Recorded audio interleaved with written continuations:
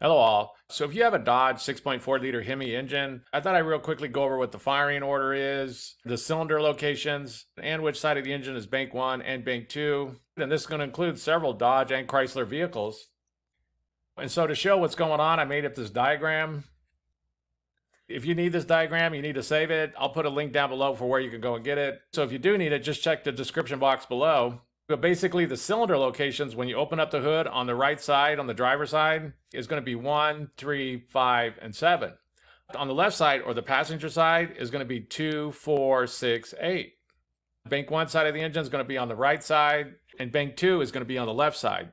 If you ever need to know what side of the engine is Bank 1 or Bank 2, just find the number 1 cylinder on that engine, and that's going to be Bank 1, and the opposite of that would be Bank 2.